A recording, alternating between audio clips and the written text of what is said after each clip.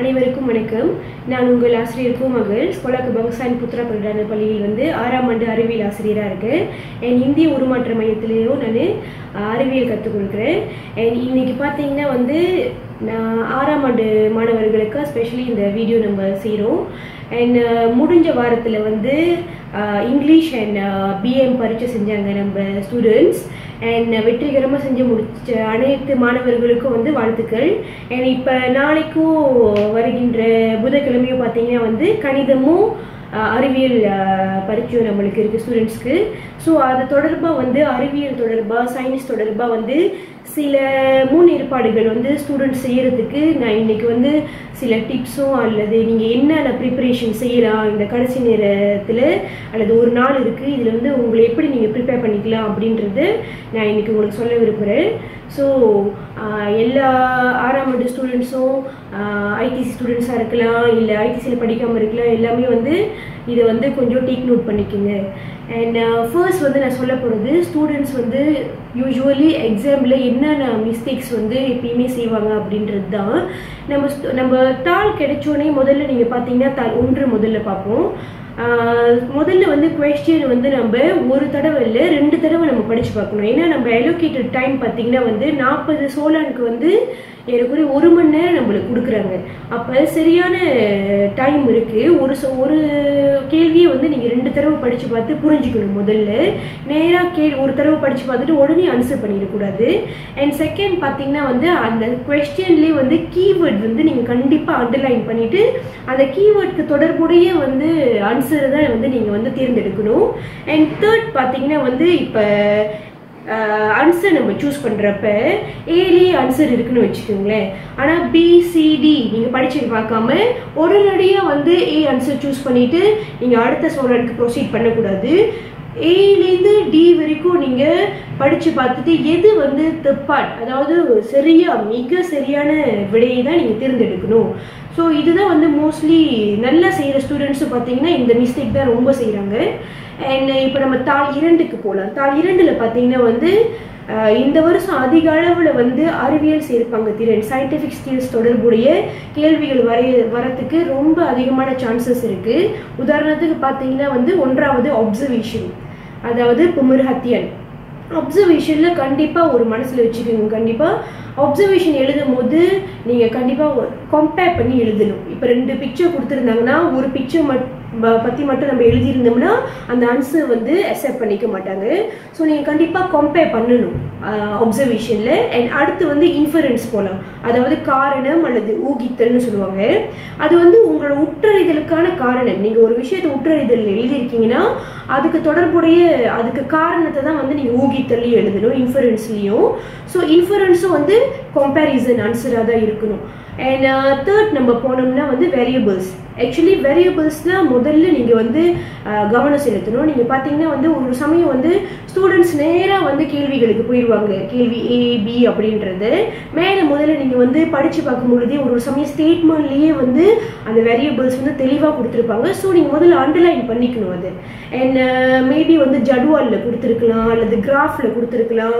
So இதெல்லாம் நீங்கள் முதல்ல கேள்வியை ஆன்சர் பண்ணுற முன்னாடியே பொம்புலி உபா, அதாவது வேரியபிள்ஸ் நீங்கள் ஐடென்டிஃபை பண்ணிவிட்டு அதுக்கு பிறகு ஆன்சர் பண்ணுங்கள். அண்ட் வேற என்ன கேட்க வாய்ப்பு இருக்குன்னா ட்ரெண்ட் ஆஃப் சேஞ்ச், அதாவது மாற்றம் மைவுன்னு சொல்லுவாங்க. சோரா பருபாக அது இன்க்ரீஸ் ஆகுதா அல்லது டிக்ரீஸ் ஆகுதான்ட்டு 1 வேர்ட் ஆன்சர் நீங்கள் அதை எழுதணும். அண்ட் கன்க்ளூஷனும் அதே மாதிரி. இந்த ஒரு எக்ஸ்பெரிமெண்ட் செய்கிறோன்னா அதோட கன்க்ளூஷன் நீங்கள் இதுலேருந்து நம்மளுக்கு என்ன கிடைக்குது அப்படின்றத கன்க்ளூஷன் எழுதணும். அண்ட் முக்கியமானது தாள் 2ல், அதாவது அறிவியல் சேர்ப்பாங்க திறனில் கருதுகோள். கருதுகோளில் எழுதுகிற வழிமுறை இருக்குது நம்மளுக்கு. இங்கிலீஷ்லேயும் சரி, பிஎம்லேயும் சரி, தமிழ்லேயும் சரி. தமிழில் பார்த்தீங்கன்னா அதிகரிக்க அதிகரிக்க அப்படின்ற வார்த்தையை நம்ம பயன்படுத்தணும். முன்னுக்கு தற்சாப்பு மாறி அதிகரிக்க அதிகரிக்க, சார்பு மாறி அதிகரிக்குதா அல்லது குறையுதா அப்படின்றத நம்ம எழுதணும்.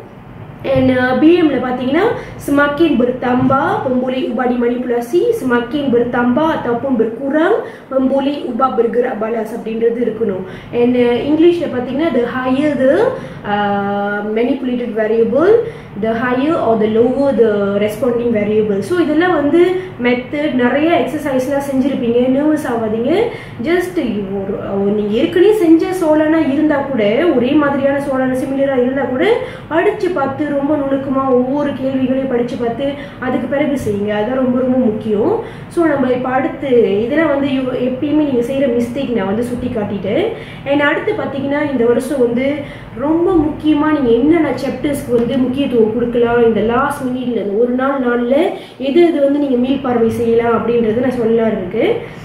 இது வந்து ரமாலன்னு சொல்கிறத விட நீங்கள் என்னென்ன ஃபோக்கஸ் பண்ணணும், எந்த சாப்டர் நீங்கள் ஃபோக்கஸ் பண்ணணும் அப்படின்றத நான் சொல்ல போகிறப்ப ஃபர்ஸ்ட் வந்து மேக்னெட் சாப்டர், காந்தம், அதாவது தகுணம் தீகல உள்ளது. இந்த காந்தத்தில் வந்து காந்தத்தின் என்னென்ன வகை இருக்குது அப்படின்றத அட்லீஸ்ட் ஒரு 3 தெரிஞ்சு வச்சுக்கோங்க.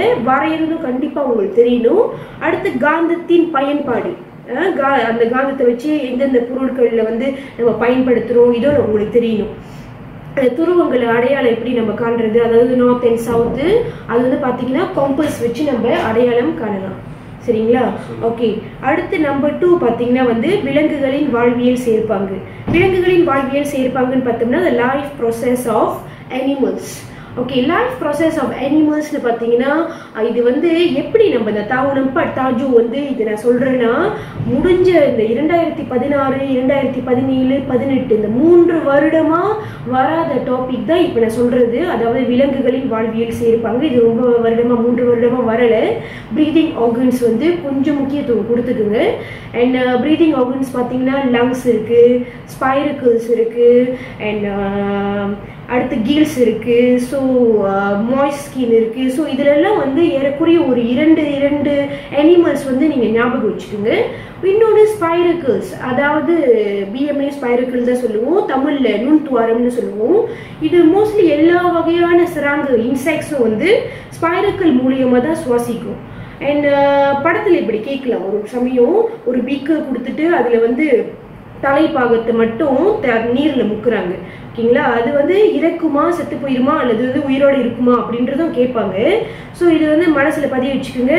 தலை மட்டும் வந்து இமர்ஸ் பண்ணும்போது ஓட்டுல அது உயிரோடு தான் இருக்கும். ஏன்னா ஏன் ஸ்பைரக்கிள்ஸ் எங்கே இருக்குன்னா அப்டோமனில் இருக்கும், வயிற்று பகுதியில் இருக்கும். ஸோ அதெல்லாம் சுவாசிக்க முடியும். ஸோ இந்த மாதிரி சின்ன சின்ன டிப்ஸ் எல்லாம் உங்களுக்கு கண்டிப்பாக தெரியணும். அது தெரிஞ்ச ஸ்டூடெண்ட்ஸும் இருப்பீங்க, தெரியாத ஸ்டூடெண்ட்ஸும் இருப்பீங்க. ஸோ இதெல்லாம் கொஞ்சம் தெரிஞ்சுக்கோங்க. இந்த சாப்டரில் திருப்பி போய் மீள் பார்வை செய்யுங்க. ஸோ இது 2வது சாப்டர் நம்ம சொல்லிட்டோம். 3வது சாப்டர் பார்த்தீங்கன்னா தாவரங்களின் வாழ்வியல் சேர்ப்பாங்க. தாவரங்களின் வாழ்வியல் சேர்ப்பாங்கல 2 கேட்க வாய்ப்பு இருக்கு. அதாவது ஒளிச்சேர்க்கை பற்றி கேட்கலாம், ஃபோட்டோசிந்தசிஸ் பற்றி கேட்கலாம், அல்லது வந்து அது எப்படி ரெஸ்பாண்ட் பண்ணுது ஸ்டிமுலஸ்க்கு அப்படின்றதும் கேட்கலாம். ஸோ ஃபோட்டோசிந்தசிஸ் கொஞ்சம் அதிக கவனம் செலுத்துங்க.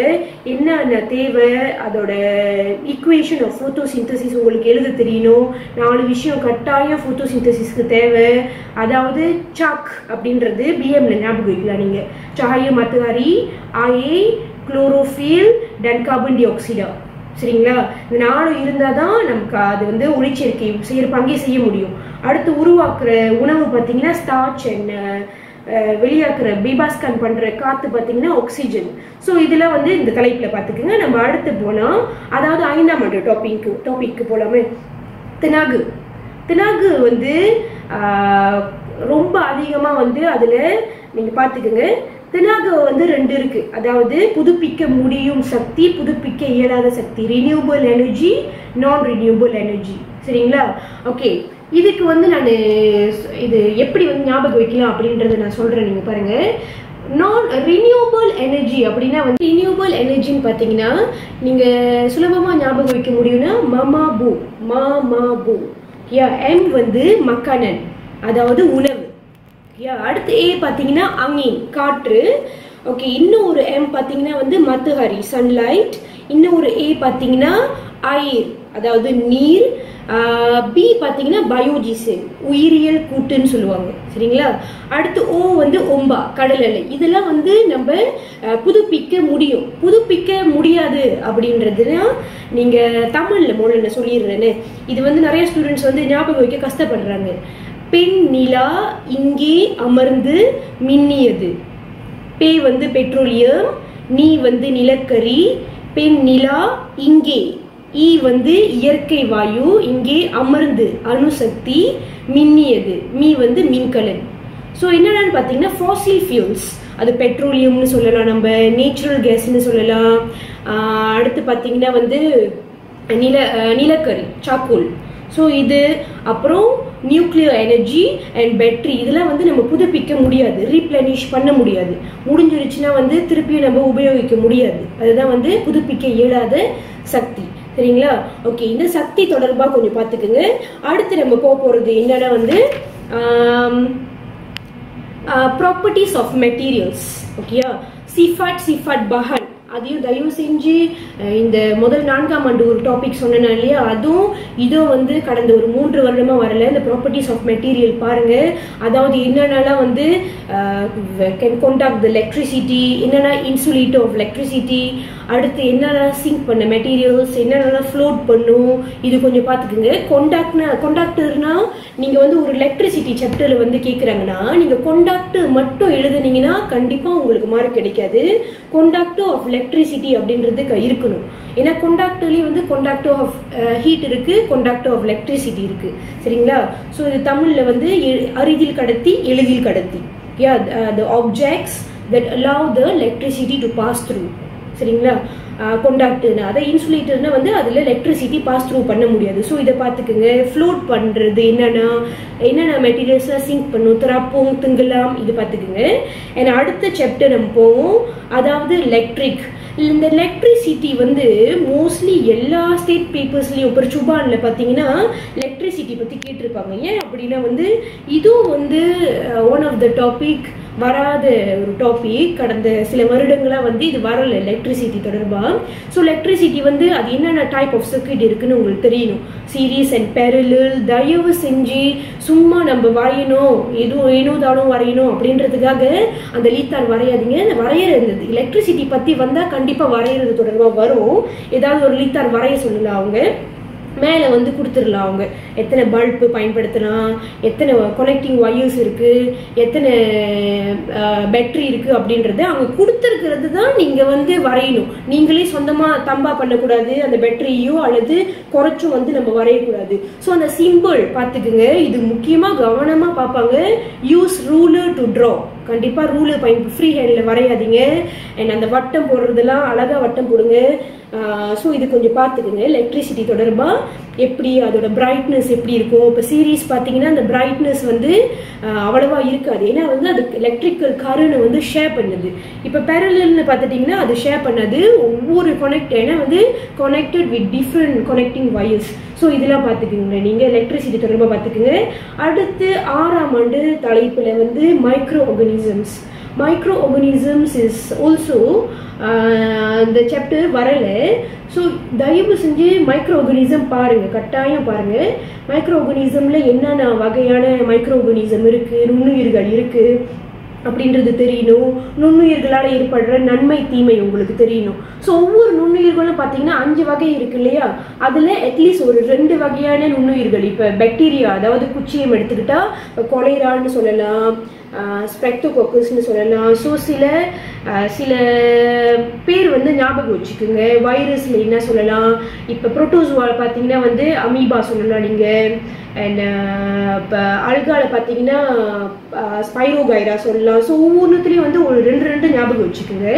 அண்ட் அதோட நன்மை தீமைகள் மைக்ரோ ஆர்கனிசம்னால முக்கியமாக வந்து இந்த நொதிமம்க்கு பற்றி கேட்க வாய்ப்பு இருக்குது. அதாவது ஃபங்கஸில் கூலாட்டில் பார்த்தீங்கன்னா 2 இருக்குது, muco and another one is yeast.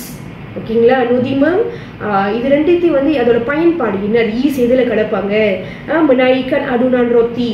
So ஏன் என்ன வாழ்வியல் சேர்ப்பாங்க அங்கே நடக்குது, அது வந்து சுவாசிக்குது, அடுத்து அழுகானா வந்து அது நகருது அப்படின்றத வாழ்வியல் சேர்ப்பாங்க தெரிஞ்சு வச்சுக்கோங்க இந்த சாப்டரில்.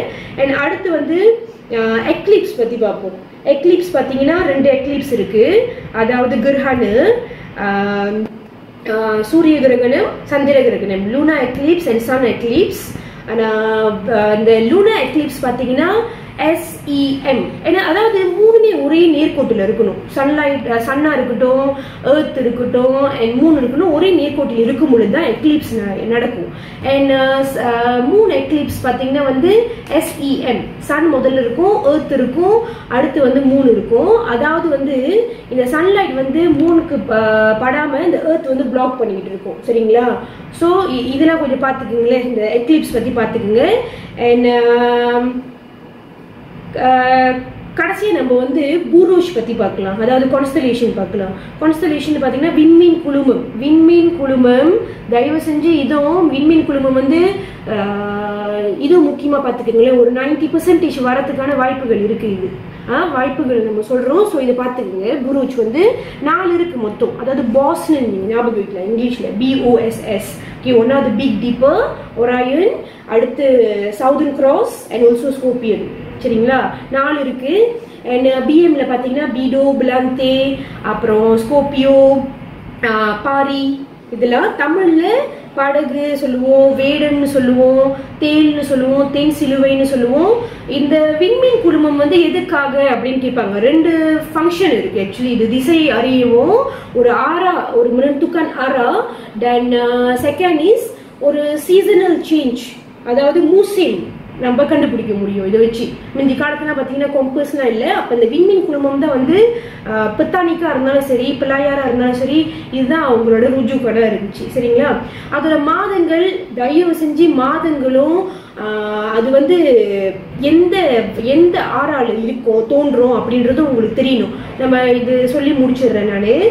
பிக் டிப்பர் பார்த்தீங்கன்னா வந்து April to June. Big deeper அதாவது பிஎம்ல நம்ம பீடோன்னு சொல்லுவோம், தமிழ்ல வந்து படகுன்னு சொல்லுவோம். சரிங்களா. அது வந்து ஏப்ரல் டு ஜூன் இருக்கும். அண்ட் இது வந்து வட திசையில இருக்கும். ரெண்டாவது பார்த்தீங்கன்னா வந்து ஒராயன். ஒராயன் வந்து வேடன் ஷேப்ல இருக்கும். பிளாந்தே இது வந்து டிசம்பர் டு ஃபெப்ரவரி. அண்ட் வந்து இது வட திசையில தான். மூணாவது வந்து Southern cross. Okay, Southern cross மாதிரி இருக்கும். அண்ட் இது வந்து தென் சிலுவைன்னு சொல்லுவோம் தமிழ்ல. மலையில வந்து பாரின்னு சொல்லுவோம். இது வந்து ஏப்ரல் டு ஜூன். அண்ட் இது வந்து தெற்குல இருக்கும், அதாவது என்ன சொல்லுவோம்னா ஸ்லாத்தான்ல இருக்கும். சரிங்களா, சவுத்துல இருக்கும். அண்ட் கடைசியா வந்து ஸ்கோப்பியன் பார்த்தோம். ஸ்கோப்பியோ வந்து ரொம்ப ரொம்ப முக்கியம். ஜூன் டு ஆகஸ்ட் இருக்கும். ஏன்னா அறுவடை செய்யற காலத்துல என்ன விண்மீன் குழுமத்தை பார்ப்பாங்க அப்படின்றது முடிஞ்ச பரீட்சையே நம்மளுக்கு வந்துருந்துச்சு. அதாவது எப்ப வந்து மனுவாய், மூசை மனுவாய். ஸோ எப்போ எது வந்து ரிஃபர் பண்ணுவாங்கன்னா இந்த ஸ்கோப்பியோ பார்ப்பாங்க. ஜூன் டு ஆகஸ்ட் வரும். இது தெற்குல இருக்கும். ஸோ இது தயவு செஞ்சு இதை ஒரு தடவை போய் நீங்கள் மீள்பார்வை செஞ்சுக்குங்க. முடிஞ்ச அளவுக்கு வந்து என்னென்ன தலைப்புகள் வரும் அப்படின்றத சொல்லிட்டு. அண்ட் சயின்ஸில் பார்த்தீங்கன்னா நீங்கள் கடைசி நேரத்தில் வந்து ரொம்ப நர்வஸ் ஆகாதீங்க. முக்கியமான தலைப்புகள்லாம் பார்த்துக்குங்க கொஞ்சம். அண்ட் எக்ஸசைஸ் வந்து சில இது வந்து நீங்கள் சில ஸ்ட்ரீட் பீப்புள்ஸ்லாம் இருக்கும்ல, அதெல்லாம் செஞ்சு நீங்கள் பாருங்கள். இன்னும் ஒரு நாள் இருக்குது. அனைவருக்கும் வாழ்த்துக்கள். நல்லா செய்யுங்க. நான் விடை பெற்றுக் கொள்கிறேன். நன்றி.